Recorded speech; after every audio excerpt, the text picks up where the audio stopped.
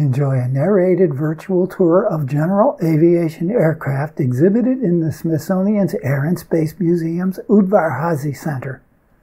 The museum is in Chantilly, Virginia, outside of Washington, D.C., is free to visit, but there is a $15 parking fee. Mooney Aircraft Corporation produced more than 365 M-18 mites between 1947 and 1955. The compact, single-place, low-wing monoplane had retractable landing gear and wing flaps, new amenities for personal planes of that era. Mooney's patented Safe Trim system featured a movable horizontal stabilizer interconnected to the flaps for automatic nose attitude trim. Current Mooney aircraft still sport the trademark forward-swept vertical fin of the original Mite. The Beechcraft Model 18 made its first demonstration flight on January 15, 1937, and remained in production for 32 years. This low-wing, all-metal, twin-engine monoplane was intended as a 6 to 8 passenger executive or feeder airline transport. Over the years, the Model 18 was adapted to many uses with 32 different variations. Beech Aircraft Corporation developed the King Air in 1964 as a compromise between piston engine and jet aircraft, becoming the world's first popular turboprop aircraft. It could fly farther and faster than piston engine aircraft and can land on the short runways of most small airports. In 2001, it was the primary business aircraft for small to mid-sized companies, and it was an integral part of the flight inventories of many larger corporations. The museum's aircraft is an early model with both the Queen Air and King Air designation 65-90, meaning it was a Queen Air 88 design upgraded with Pratt & Whitney turboprop engines. The Cessna 150 and 152 were the most popular civilian training aircraft after World War II, as well as economical recreational vehicles for weekend pilots. The series has been out of production for almost 40 years, but still serves as two-seat general aviation trainers in the United States. The exhibited model A152 Aerobat has greater structural strength than did the 150. It could withstand up to +6 Gs and -3 G forces, appealing to those looking for a little more basic aerobatic and spin capabilities. The Globeswift GC-1A is a sporty general aviation design whose beauty and superior flying characteristics made it a classic.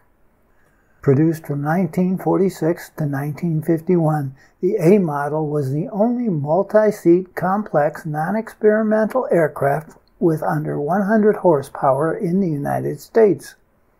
All metal with sleek lines and retractable landing gear, it handled like a fighter and was a major advance over wood and fabric sport designs and surprisingly economical to fly. North American Rockwell's Shrike Commander is a twin-engine, 7-place, unpressurized business aircraft. This plane was a production 500S business aircraft except for smoke and propeller unfeathering systems. It was flown by Bob Hoover in air shows for 20 years, ending performances with his signature dead stick, no engine, routine of loop, roll, 180-degree turn, landing, and taxi to air show center. The Grumman G164 AgCat is the first mass-produced aircraft specifically designed for agricultural aviation, the aerial application of chemical, fertilizer, and seed.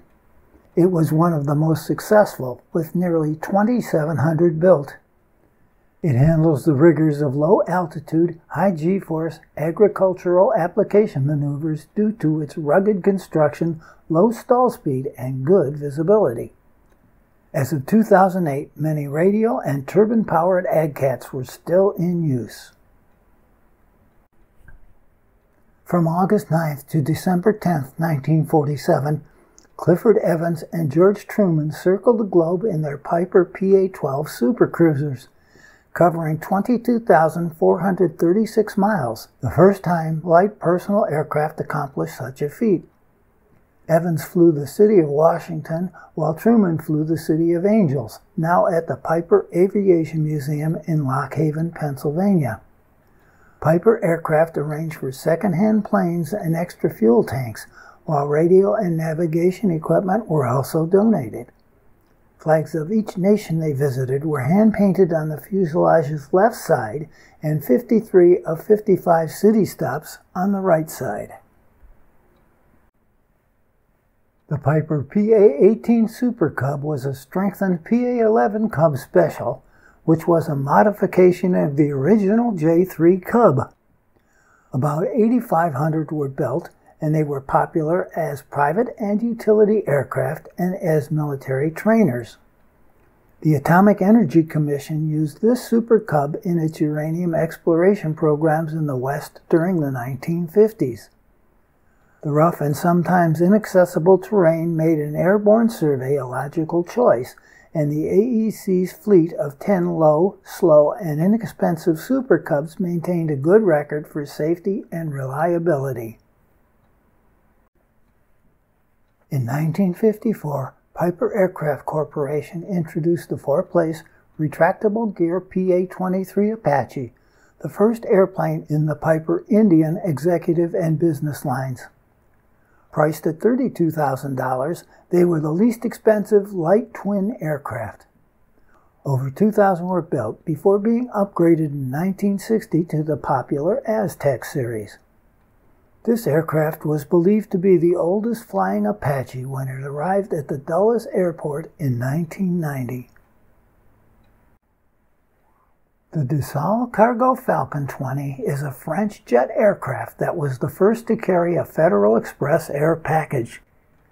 The Series 20 was modified for cargo use, including an oversized cargo door and a strengthened floor. Within a decade, 33 were flying in the Federal Express network.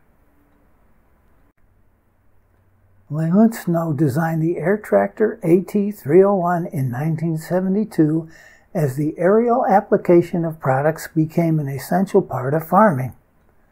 At the request of Disney Toon Studios, this air tractor was painted to match the paint scheme of Dusty Crophopper, an agricultural plane who longs to become an air racer in the animated film Planes.